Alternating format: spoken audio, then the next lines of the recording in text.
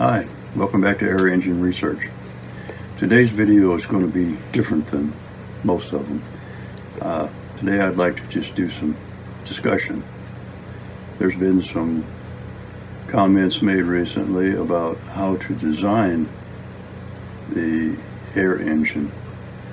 The main subject is whether or not you should let the air push completely to the bottom before you open the exhaust valve, or whether you should cut it off and open it somewhere before the bottom so that the compressed air inside the cylinder can expand and push further for more efficiency, but not necessarily more power. So I'd like to have you give us your opinion, if you would. Of course, the design of the engine is going to matter, whether you have room to have a long cylinder and use compressed air to go almost to the bottom and then let it out, or if you can only have a short cylinder. Now, my design that I'm working on for my compressed air bicycle assist, it has a very short stroke. It's only like just a little bit over an inch, and I don't have room to have long cylinders.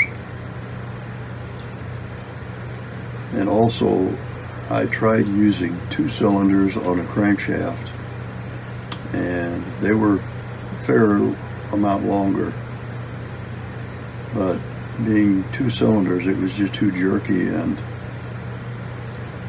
it just didn't work very well. So I went back to the original design that I had earlier, called an eccentric drive, and I'm going to be using 3 cylinders, which will give it more speed,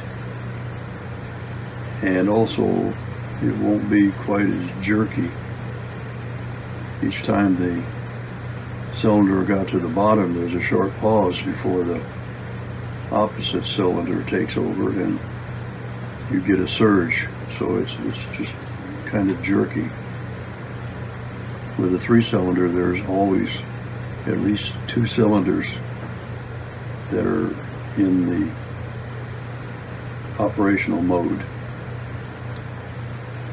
so there's no pause or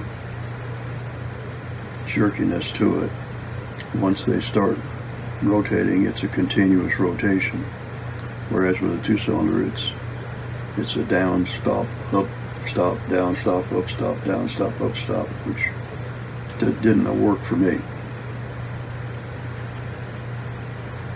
Also, how much pressure do you want to use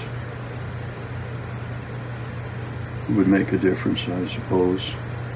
And in my case, I'm going to use a very high, or I should maybe low gear ratio, I guess you would say. The engine is going to turn maybe 15 times to the bicycle wheel turning 1 time. With the crankshaft engine that I was using with a 3-inch wheel driving the bicycle wheel, I was getting like an 8-to-1 ratio. 8 times the engine to 1 time the bicycle tire. If you have any other comments about what you think, how the engine should be designed, I'd appreciate that if you chime in and let us hear your opinion.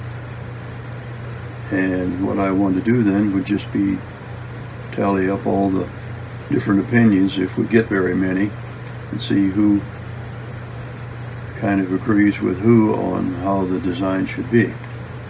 So that's basically it for this video. I hope you'll give us your opinion, and if you are interested in what we're doing, I would appreciate it that you subscribe, and also give me either a thumbs up or thumbs down on what you think of how I'm handling the videos, and what you think in general of what we're doing. So, till next time then, I hope to hear some interesting comments from you, and we'll see you next time. So, goodbye.